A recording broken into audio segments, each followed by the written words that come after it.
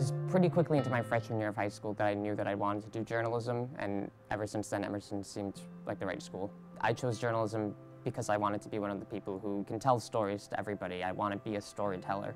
I think there's a lot of art form in that. The great thing about Emerson is that it does have people from all different walks of life, but we're all interconnected in our talents and our passions. You can rely on your peers to be resources for you, and someone is always there to help you out, no matter what you need. I definitely feel that I'm an artist. I think that every day when we put it together work, when we come in the studio for 4 hours and make a whole news broadcast, that takes true artistry.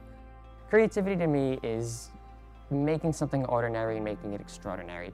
It's kind of going past that first base level and seeing what else is really truly there. Everybody has a responsibility to the world at some point. People want to know about what's going on in all forms of the world.